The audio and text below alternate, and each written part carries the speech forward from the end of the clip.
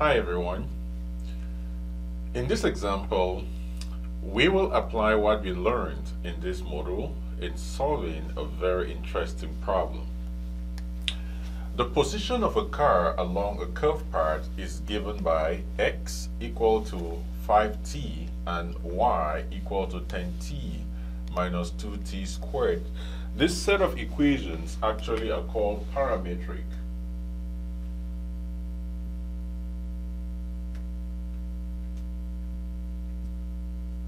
Equations. This defines how the position along the x-axis changes, and this defines how the position along the y-axis changes. So the very first question is, what is the initial position of the car? The initial position occurs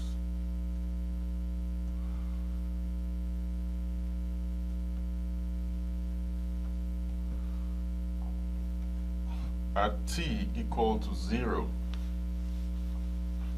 So we have x0 will be equal to 5 multiplied by 0. This is 0 meters. Y0 will be equal to 10, 0 minus 2, 0 squared. This is 0 meters. So yes, the initial position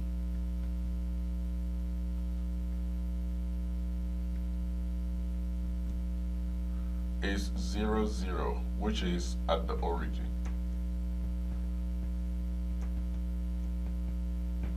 So the particle is undoubtedly at the origin initially. The second question is the car initially at rest?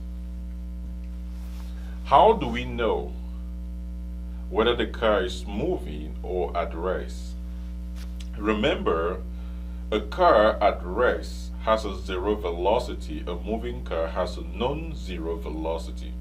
So if we can prove that this is A, B, if we can show that Vox is not equal to 0 and or Voy is not equal to 0 at t equal to 0, then the car is not initially at rest.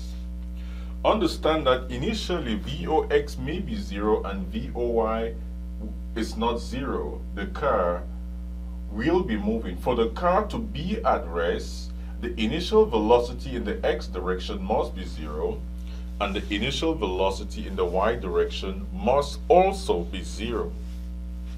So Vx is equal to dx over dt, which is d dt of 5t, and this is going to be equal to 5 meters per second. So Vy is dy over dt, which is d of dt, sorry, this is dt, of 10t minus 2t squared. This is going to be equal to 10 minus 4t. Therefore, when Vox, which is Vox at t equal to 0, this is just going to be equal to 5 meters per second, because the initial velocity in the x direction remains constant. Voy will be equal to, which is just which is Vy at t equal to 0. This will be 10 minus 4 multiplied by 0, and this is just 10 meters per second. So the initial velocity in the x direction is 5 meters per second. The initial velocity in the y direction is 5 meters per second. So this means that the particle is not initially at rest. So the answer here is no. So the particle is not initially at rest. So the next question is, we need to determine the path of motion. Usually, the path of motion is also called the trajectory. Generally, is usually just a function of y expressed as a function of x. So we know that x is equal to 5t. This would mean that t is equal to x divided by 5. Therefore, y is equal to 10t minus 2t squared will be equal to 10 x divided by 5 minus 2t over 5. Sorry, this is x over 5 all squared. That would mean that y will be equal to 2x minus 2x squared divided by 25. So this equation gives us the path of motion, otherwise known as the trajectory.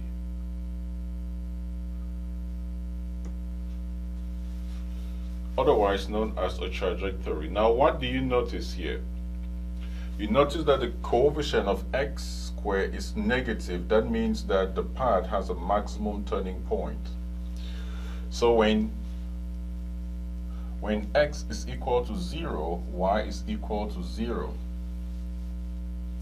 Now, when y is equal to 0, we will see that 2x minus 2 over 25 x squared will be equal to 0. That means that x bracket 2 minus 2 over 25 x is equal to 0. So x will be equal to 0, or 2x over 25 will be equal to 2. If we simplify that, you will have 2x equal to 50, and therefore x will be equal to 25. So when y is 0, x is 0, and x is equal to 25. Now, what we need to do is determine our maximum turning point. At maximum turning point, dy dx is equal to 0,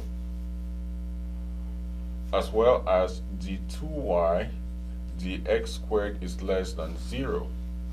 But in this particular problem, we are concerned just with this equation. So all we have to do is equate this, differentiate this expression once and equate it to 0 and solve for x.